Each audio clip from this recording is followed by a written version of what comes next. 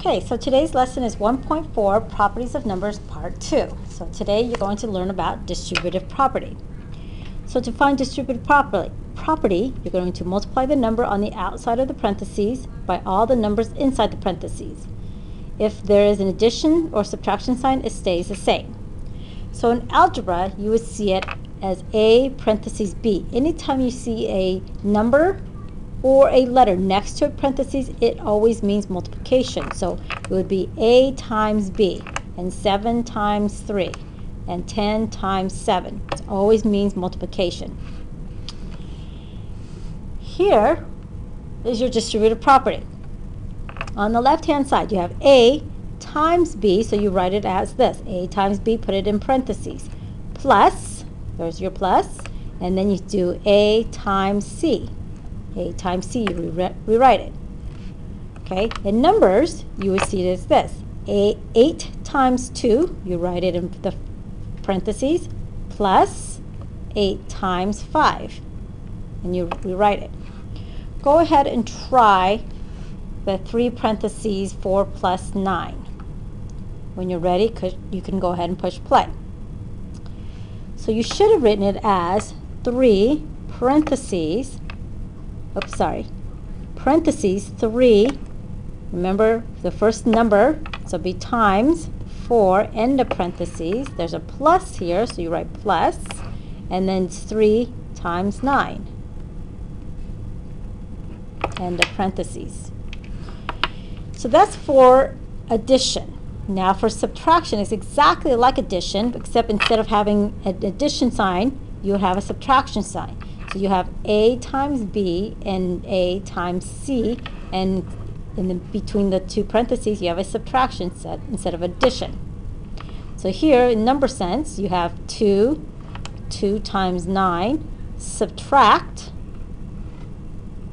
okay, you'll see a subtraction, and 2 times 3. So go ahead and try the bottom one, see if you understand. When you're ready, push play. So you should have written 3 times 5. Here's your subtraction, subtract, and 3 times 2. Okay, and remember, everything is in parentheses. All right, go ahead. So looking at example, now example 1, how would you write this? You should have known this is 5 times 6. So go ahead and do 2 and 3. When you're ready, go ahead and push play. So you should have written this as 6 times 9 and 12 times 3. Right, 4, 5, 6 we're going to do together. So here, we've given you the parentheses and put the multiplication and the plus, but now you got to fill in the numbers. Remember, the first parentheses, you write the 3 times the 7. The second parentheses would be 3 times the 6. Go ahead and do 5 and 6, and when you're ready, you can push play. So first parentheses, you should have written 8 times 2, and the second one, 8 times 4. Your number 6 should have written 3 times 7 minus 3 times 6.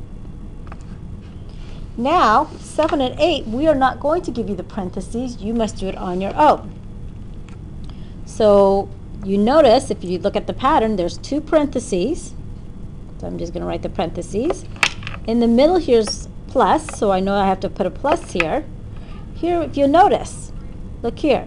Here's a 3 and here's a 3. The outside number is always your first one and it's repeated. So I'm going to write 5 here and 5 here. Times is always in the parentheses. And then here, 2. So it's 5 times 2 and 5 times 6. Go ahead and try number 8 on your own. And when you're ready, go ahead and push play.